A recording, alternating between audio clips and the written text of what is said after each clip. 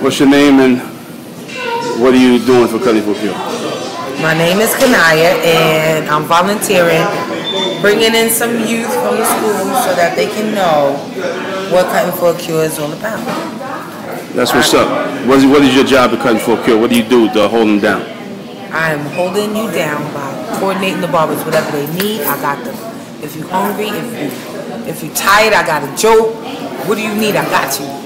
Okay, so you're a barber coordinator. That's yes. what you're doing. I coordinate the barbers.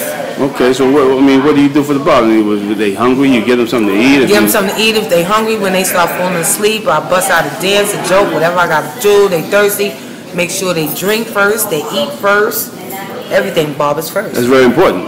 Right? It's all about the barbers, right? All about the barbers. That's right, because without the barbers, it wouldn't be Cutting for a Cure, right? Yeah, it would just be for a cure, right?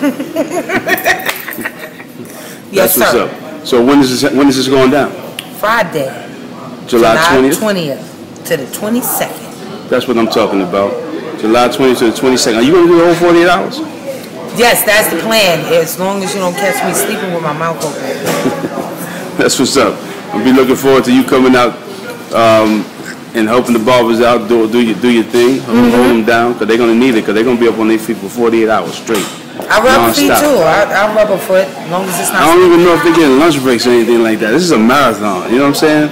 You remember them dance-a-thons back in the days where people used to be holding up the partner and all that stuff, you know? This is gonna go down. I want to see the person who gets his hair cut in the 38th hour. Ooh. That's what I want to see. 40th hour? But you know what? These barbers are so amazing.